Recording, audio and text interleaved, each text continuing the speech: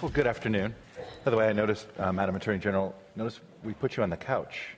I guess that's what we're all supposed to do here, us in the media. We always want to put elected officials and administration officials on the couch, so here we go. You're right on the couch. I'm happy to tell you how I'm feeling today, Chuck. I love this. Not that any of you need to learn a little bit more about, is it still fair to call you our new Attorney General? Do you feel new still? No. Okay, fair enough. But what did President Obama had a great description. He's like, she's the only lawyer in America who battles mobsters and drug lords and terrorists and still has a reputation for being a charming people person. So there you go. Let me start. I guess I am on the couch today. There you are. You're on the couch. Let me start. You guys have a big announcement today from the Justice Department. I think you're making the announcement right here, right now, about a new grant program to help communities deal with recidivism rates, if you want to take it away. Yes, thank you. I am delighted to announce that today the Department of Justice is awarding $53 million in what are called second chance grants. This is an important part of the department's work in making sure that people coming out of prisons have an opportunity to rebuild their lives and that their communities also stay safe. These grants will be aimed at organizations in 45 different jurisdictions.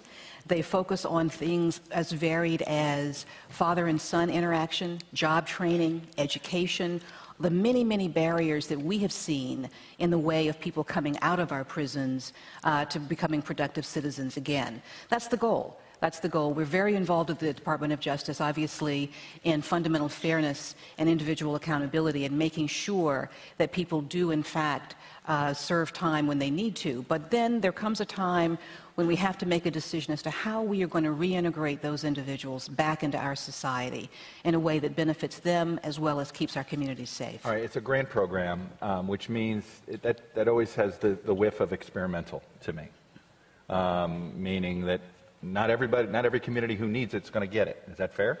Well, I think unfortunately we still have limited dollars, but jurisdictions and organizations can apply. We try and look at organizations' track records in this field. We look at their experience, not just anecdotal, but where we can find it, actual records of success in reintegrating individuals into their community. The application process is all on our website. Our Office of Justice Programs is the main body that will be managing these grants. Give me an example of a community that's been doing this well that probably will end up with one of these grants. Well, I can't predict who will get the grant, but what I can tell you is that when I was the U.S. Attorney in Brooklyn, a district that I was proud to lead, we had within our district, I had 5 counties, Brooklyn, Queens, Long Island, Staten Island, and we had a lot of tremendous progress in crime reduction and safety, but we had some entrenched pockets, particularly in Brooklyn and Queens. One neighborhood was Brownsville. It's about a mile square. And many of its residents are young people who literally never leave that neighborhood, unfortunately, except when the young men go to jail. So we saw this cycle over and over again. And we were involved very directly in reentry programs in that community in conjunction with the DA's office, where it wasn't just the U.S. Attorney's Office, the DA's office, talking to returning offenders about the costs of reoffending. It was also providing them with educational services, with family management services, and information on housing and things that are such real barriers. Those are the types of programs that we're looking to support. You know, during the Katrina 10-year anniversary, there was a ton of studies that got released, and one of the most fascinating ones had to do with recidivism rates. And the prisoners that went back to the Ninth Ward, if their family was in the Ninth Ward, their recidivism rate was higher than basically going back to the old neighborhood. Yeah. Versus if their family, if they had nowhere to go, and while they were in prison, their family relocated to Houston or Atlanta, the recidivism rate dropped almost in half, I believe this one study said. That to me sounds like the answer. It's almost that was the best evidence I'd seen anywhere that the best way to deal with recidivism rates is relocate folks out of neighborhoods. Is that one of the goals of this program? Well, the goal of the program is not to remove people from their homes or their neighborhoods, although there is some interesting research and data coming out of the Department of Housing and Urban Development that talks about exactly what you mentioned, but in a larger sense, which is that where you live matters. It matters because of your access to services. It matters because of your access to education. It matters because of your access to a certain quality of life. And certainly, post-Katrina, the Ninth Ward suffered so tremendously, both during the storm, after the storm, and frankly, even still today, that I think many residents returning were working so hard just to get the basics of life and hold it together, that people would not have had access to that. So individuals who went to different locations were plugged into networks of support that were stronger than they would have found in the Ninth Ward. So our goal is not to move people from their neighborhoods. Our goal is to strengthen neighborhoods to support people coming back into them. All right, I'm going to shift gears here to, I think that deserves, absolutely. I'm going to shift gears here to criminal justice reform. I know you're going to be focused on this just today, and I think, in fact, there's going to be some talk, either it's already happened or will happen. My apologies for not having the schedule with me. But you have Senators Booker, Democrat, New Jersey, Lee, Republican, Utah. They've got their criminal justice reform legislation they're introducing today. Life sentences under the 3 strikes and you're out law would be dropped to 25 years. 20-year mandatory sentences reduced to 15. For crimes that require 10-year sentences, judges would have more discretion to assign shorter terms. Bill includes prison programs for rehabilitation, dealing with juveniles, putting new limits on placing juveniles in solitary confinement. In general, you supportive of this, the goals of this legislation? This legislation, I think, represents an important opportunity for all of us to look at how we administer criminal justice in this country. It's the goal of the Department of Justice to protect the American people, but in a way that is efficient, transparent, and fair. Sentencing reform has been a topic of great bipartisan discussion. Right. I think today's announcement, frankly, is a great step forward. We commend and thank Senators Booker, Senator Lee, also the other senators who worked on this. A number of senators crossed the aisle to come together with different ideas on how to improve our system. Certainly, as a longtime prosecutor, I remember prosecuting cases where we looked at people who were being cycled through a system, nonviolent drug offenders who were facing severe mandatory minimums, either being deported or going back home, and you really couldn't see the utility in it. Whereas we really needed to focus our resources on the kingpins, the true leaders and organizers of the narcotics organization. So it's something that the Department of Justice has been focused on for a long time. My predecessor, Eric Holder, as you recall, introduced the Smart on Crime initiative, which did redirect our resources in the narcotics area for nonviolent offenders into an area where judges and prosecutors had more discretion. A lot of that's mirrored in this bill, so we're incredibly grateful to see that. And I'm looking forward to working with all the senators. What's not in here that you hope some folks get in there yet, or do you not? Is there anything in here yet that you'd like to see in the bill? Well, we're still looking at the bill, and I think there's going to be a number of people who are going to have comments on it. We've had a very positive working relationship across the aisle with the senators from both sides, both parties, on all their thoughts on reform. So we're looking forward to continuing those discussions. All right, let's talk about what this year has been about when it comes to the relationship, particularly between African Americans and the police. You've been going on a multi-city tour. Yes. On this. I think you've gone to different places, and I was struck by one anecdote. You went to Birmingham, and a 15-year-old comes up to you and says, "I was raised to hate the police." And how did you react to that? You know, it's painful to hear that. You're right, I have been on a 6-city community policing tour. We chose these 6 cities. Birmingham was one, Birmingham, Cincinnati, Pittsburgh, East Haven. I just got back from Seattle and Richmond, California. And we chose those cities because they have all had a challenged relationship between the police and law enforcement. Shootings, negative interactions, Department of Justice intervention, lawsuits, pattern and practice investigations, and exactly the kind of relationship that you outline there, where residents talk about a deeply ingrained sense of lack of trust, but a larger issue, a lack of connection, really, to the forces that should be protecting them. And I've been able to speak with young people in every city in which I have visited. And Birmingham was particularly rewarding because that young person was involved in a program where high school students worked directly with police. We are looking for cities that have had, as I've said, a challenging relationship with law enforcement, but yet have found a way to rebuild a relationship, to sort of claw themselves back from the brink. And not create a perfect situation, because That doesn't exist. But to find a way in which when problems develop, there is a mechanism for discussion, there's a process for transparency, and where residents and law enforcement have a working relationship. So one of the ways in which Birmingham has been doing that is the program that you were referring to. Having police officers talk directly to young people through an exercise with the Birmingham Police Department. They're involved in these role-playing exercises, and it is a way of breaking down the barriers that are created by a uniform. Whether your uniform is dress blues or baggy pants, people will look at you from either side of wherever they stand and make a judgment, oftentimes, about what you mean, what you want to do, your views about them. So by building those connections and letting young people work directly with law enforcement, frankly, that young person came to know that police officers were just like them. They had families, they had concerns, they cared about what was happening to the people they were working with. And I think, quite frankly, the most successful exercise was the one in which they do a role reversal, and the young people play the role of the police officers, and the police officers play the role of rowdy teenagers who won't get out of a park. And watching the young people deal with that, first of all, the officers' enjoyment, but if you've been a parent, you know what that's like.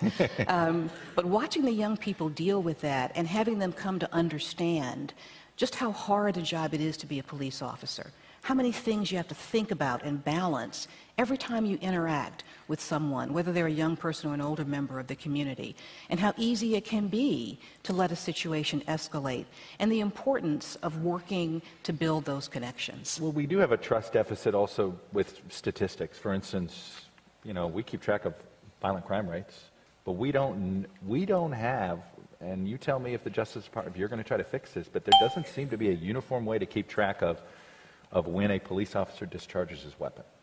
We don't feel as if there is not, right now the best statistic is done by a newspaper, a news organization that's based in Europe.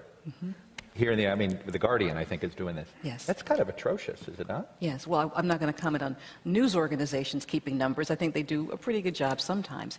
You raise an important point about keeping track of what happens. I think one of the things that we have seen, however, with the recent incidents that have been captured on videotape, I think people have been able to see, people in the larger community have been able to see what members of minority communities have talked about really for decades, if not generations, about the different types of interactions that people can have with law enforcement, and also how, whether or not an officer is trained in calming a situation down or lets the situation escalate, they have seen the difference that makes. That's been hard for people to understand if they haven't experienced it, if they haven't had that sense that there's a bit of a divide and a disconnect there. So while we don't have actual numbers, and frankly... Why? Why can't we do this? Why can't this become is this just something that Congress has to pass a law to sort of make it mandatory that all police... you tell me, what would it take for you to be able to have these statistics at hand? Well, one of the ways in which we're looking to gather information exactly on this front is through our work with local law enforcement. We do a lot of work with local law enforcement in a very collaborative manner. They often reach out to the department for technical assistance, for training, and sometimes we also, as you know, have police jurisdictions have police departments, right, I should say, under our jurisdiction in enforcement actions. Ferguson, for instance, now is. One of the things that we have been... Correct, am I right about that with Ferguson? Well, Ferguson, we issued a report on Ferguson's practices that were not just about policing, but about the larger relationship of the municipality with the residents, which I will tell you, I think if you had the opportunity to read that... It was a stunning, read it, it was really sad. But it illustrates the root causes of a lot of the feeling of disconnect that many members of minority communities feel towards the police, because the police are often the only face of government that they see. And so very often the police get the brunt of a lot of the frustration and the anger and confusion and dissatisfaction over municipal policies such as we saw in Ferguson. This exacerbates this divide and this trust, one of the things we're working on. But when we have a consent decree or even collaborative reform, we do impose record-keeping requirements on police departments. And what I will say is, no one likes extra paperwork. I hear that all the time. But they find it extremely helpful to, as you pointed out, Chuck, to be able to indicate how many times a police officer simply interacts with a member of the community. How many times does that interaction result in a ticket? How many times does it result in the officer having to draw their weapon? How many times does it result in shots being fired? And there actually are some police departments out there that do an excellent job of recording how many times a shot is fired, if a weapon is discharged, for example. But you just said some police departments do a good job of this. We don't have a national system on this. We don't. Should we?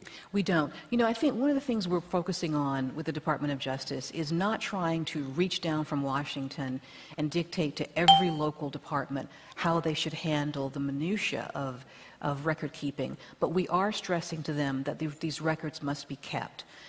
A lot of times it's a resource issue for small departments. You know, the average size of a police department in this country is around 55 people. Right. You know, a lot of them are very small, and municipalities are challenged. This is not to say, not to excuse not doing this, because it is in fact a very important tool for tracking these interactions. So we encourage it. And we also are looking to encourage consistency of standards. As you've pointed out, you can get information from one department, but if you can't match it up or marry it up to other information, it may not give you a true picture.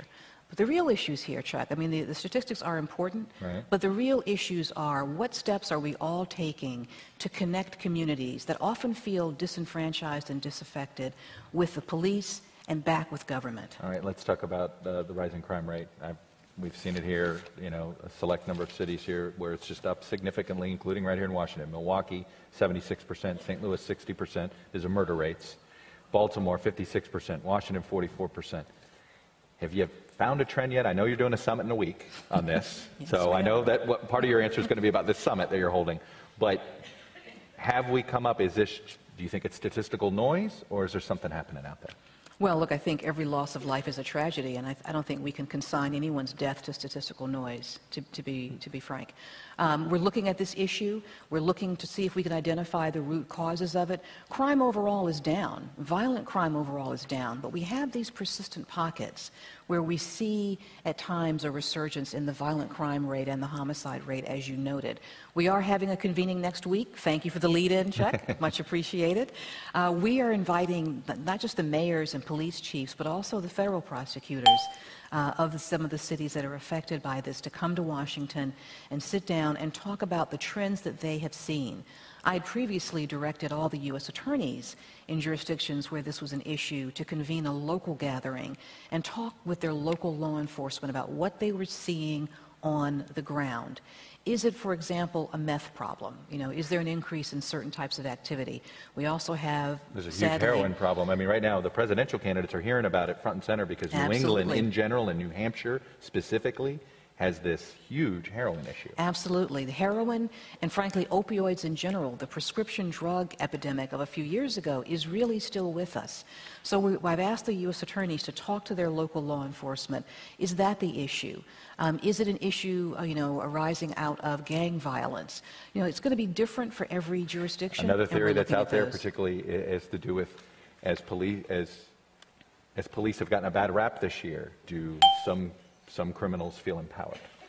Well, I can tell you that when I've gone out and talked to police departments, specifically the 6 departments I've been to, and they've all talked about the increase in community policing, the steps that they are taking for de-escalation, they are all in cities where crime has gone down.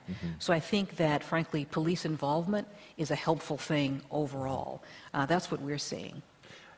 One of the things, I want to go back to criminal justice reform because one of it has to do, a lot of the focus has always been about nonviolent drug offenders. Yes. One of the easiest way you could clean this up is if the government rescheduled marijuana.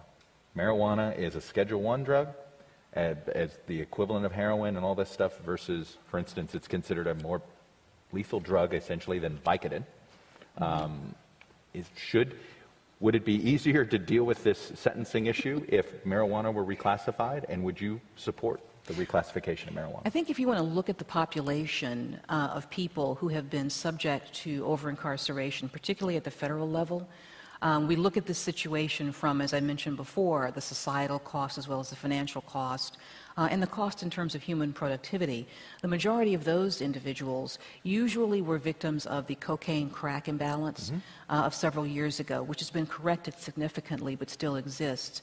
And so for us, at the federal level, we're looking at individuals, nonviolent offenders, not the kingpins, again, not the large-scale importers of heroin and cocaine, but that's been the focus of the federal government, and prescription drugs. But you've been a U.S. attorney. If the reclassification of marijuana, would that make it easier for you to focus on the real offenders? Well, in terms of as a federal prosecutor, and certainly we do continue to do marijuana cases at the federal level, we focus on those large-scale importers where the violence occurs. And unfortunately, there is still a lot of violence associated with large-scale importation of marijuana. There's a lot of firearms involved, and frankly, because wherever there's a lot of money changing hands, you will find that occurring. So at the federal level, for us, we focus on the larger-scale dealers. I think in terms of your question about rescheduling of marijuana, we're looking at the nonviolent drug offenders who have been swept up primarily in the crack and the cocaine wars. A vital tool. I was a prosecutor in the 90s. I remember those days. I remember the violence. I remember the fear in many minority communities. But we're looking now at the collateral consequences of those policies and trying to essentially find a way to mitigate them. Are you comfortable that the federal government is allowing the states, Washington, Oregon, I believe, started today, selling marijuana legally, Washington State, and obviously the federal government's made a decision to not overrule those laws. You comfortable with that decision? Well, I think states have to make those decisions on their own. They listen to their citizens and they take actions. What we have said and what we continue to say is that states have to also have a system designed to, number one, mitigate violence associated with their marijuana industries, and number two, and perhaps most importantly, keep young people, children, away from the products. The concern that we have, we're seeing a number of situations where children gain access to products that look like candy or cookies or cakes. The purity is different and they're becoming very, very ill. We also have concerns, and states have expressed this to me, where a state that has not legalized this particular substance sees people traveling across state lines to obtain it. We do still intervene, and we will still intervene in those areas. And I know we're at the zero. Federal government need to regulate this, you think, at a minimum, though? A little more tougher regulation. If the states are going to do this, you just mentioned the candy issue. Well, is that something you think Congress ought to We still have a very strong enforcement policy there, and we've said repeatedly that states need to have a regime in place to deal with these issues, and the federal government is still intervening and is still looking at situations and cases where those are the issues. Our overall goal is the protection of the American people. All right. Madam Attorney General, I will leave it there. Okay. Thank you very much.